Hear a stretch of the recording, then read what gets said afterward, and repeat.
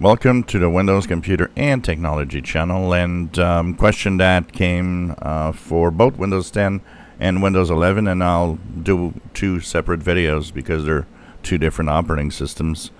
The question that came is, so what's next for Windows 10 since they've added a new insider ring to test out? It means new things should be coming in the future.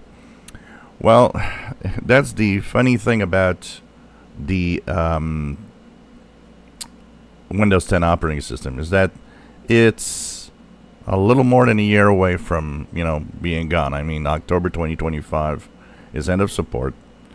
And it is true that it's kind of interesting to see that they've added a Windows Insider Program ring to go to beta channel. So what that means is they have the intention of maybe adding something or adding new stuff to it.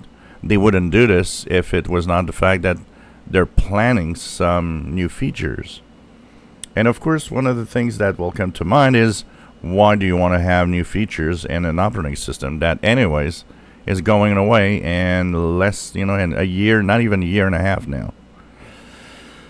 This is what Microsoft is all about. Surprises all the time. So some people, of course, are saying there's going to be a free extension. I think it's going to be a paid extension. I don't think Microsoft is really cares of having it free because they want people to move on to Windows 11. Now, what do we know and what is coming next? Of course, we will have the security updates. We know that 22H2 is the last version, so there's not going to be any big changes. Whatever comes to Windows 10 in the next year will be minor updates, minor tweaks that will make it to Windows 11, and they will actually move it to Windows 10 also. But I don't expect really big changes. Honestly, there's nothing much that's going to happen to Windows 10. I don't think so.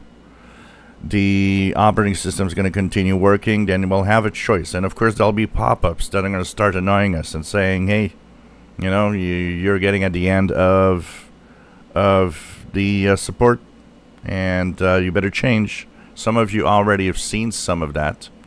One of the things that is also going to happen at some point is when they do announce there's an extension and the price, because a lot of people are using the price of Enterprise, which is not the price that we'll pay as consumers. They haven't announced the consumer price.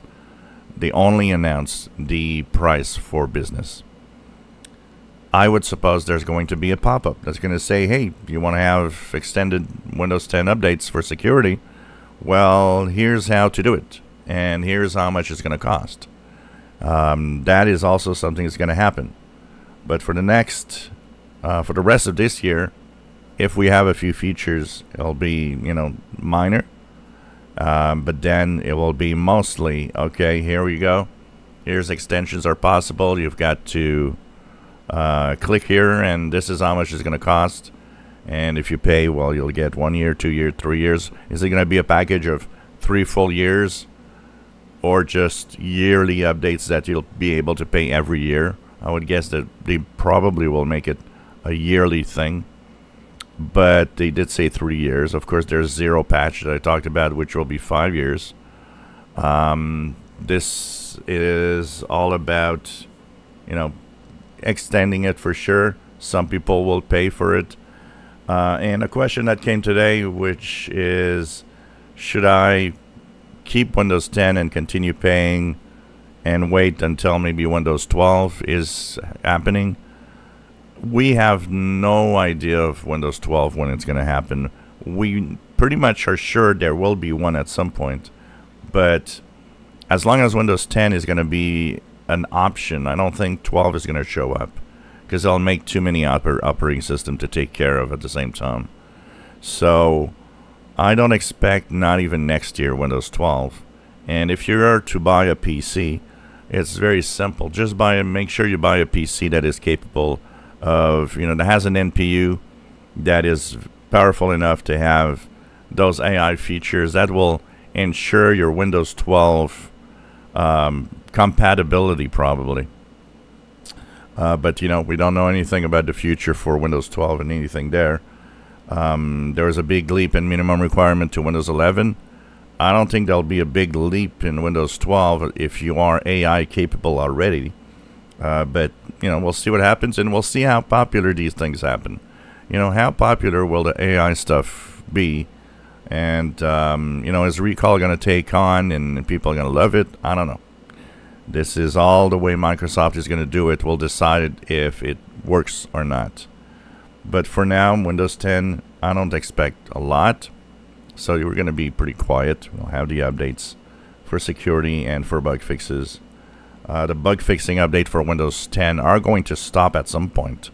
And so at some point, probably next year, it'll be only a once a month security update until October. And then we'll see what happens there.